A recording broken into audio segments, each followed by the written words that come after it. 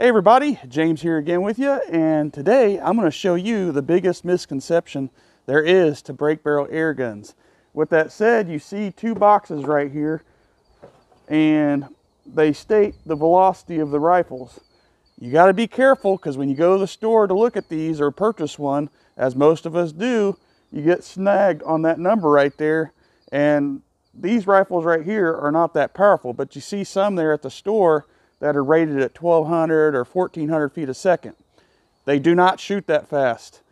You got to be careful, because it says right here that number is with an alloy pellet. Well, unless you're shooting alloy, you're never going to reach those velocities.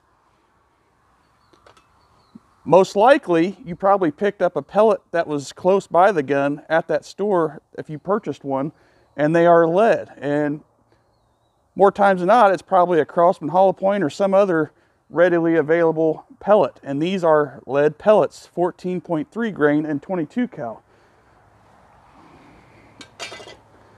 Now, with that said, that 14.3 grain 22 cal pellet does not shoot these velocities.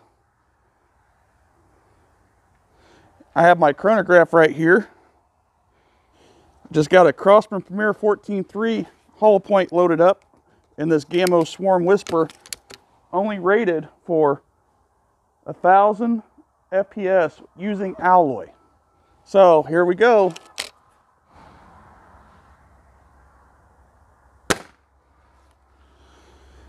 That pellet, guys, only went 715 feet a second. Now, let's try an alloy pellet. Like it says on the box, alloy at 1,000 feet a second. Well, what I have here is Predator GTO's 11.75 grain alloy pellets. These pellets are one of the lightest alloy 22 calibers out there.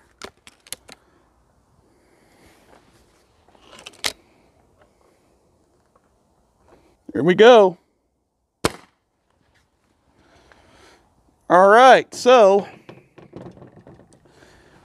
with one of the lightest alloy pellets out there, guys, it only shot 801. So with that said, I'm here to tell you that these claims on the boxes, don't ever pay attention to them.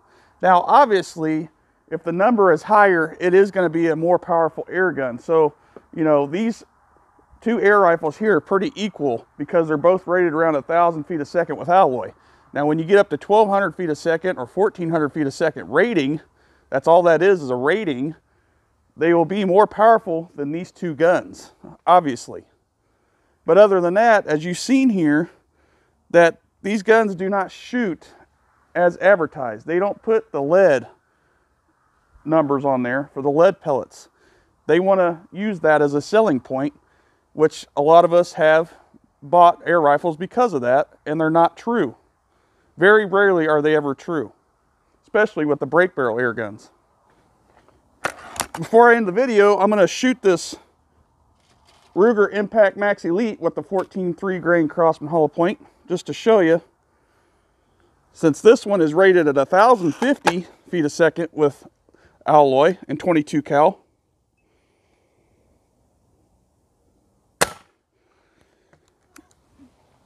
That only went 714, guys. Let's try the alloy. 11.75 grain. Again, these are like the lightest lead and one of the lightest alloy pellets out there.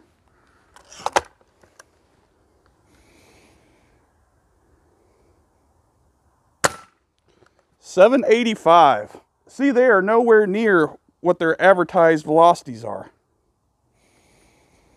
So if you're looking at purchasing a break barrel air gun just because you see a number on here and think that it's more powerful or just as powerful as a 22 rimfire rifle, don't believe that number. I'm here to tell you it is not true. And like I said, the only numbers you need to worry about is when there's a difference between the numbers, meaning that the air gun is going to be more powerful than the next one. And that's the only thing that means. I hate when they put this on the box, because then people believe that their gun shoots that, and that is not true at all. For the ones that don't know, obviously, us air gunners know this, but for the ones that are looking to get into the air gunning and brake barrel was their option, they fell for that number. So anyways, I just wanted to share this quick little video with you guys showing you what these guns do with one of the lightest lead pellets and one of the lightest alloy pellets out there on the market, and compare it to the claims that they say on the box, again, which is the biggest misconception there is in the airgun world. So I appreciate you watching as always, and I hope to see you guys on the next one.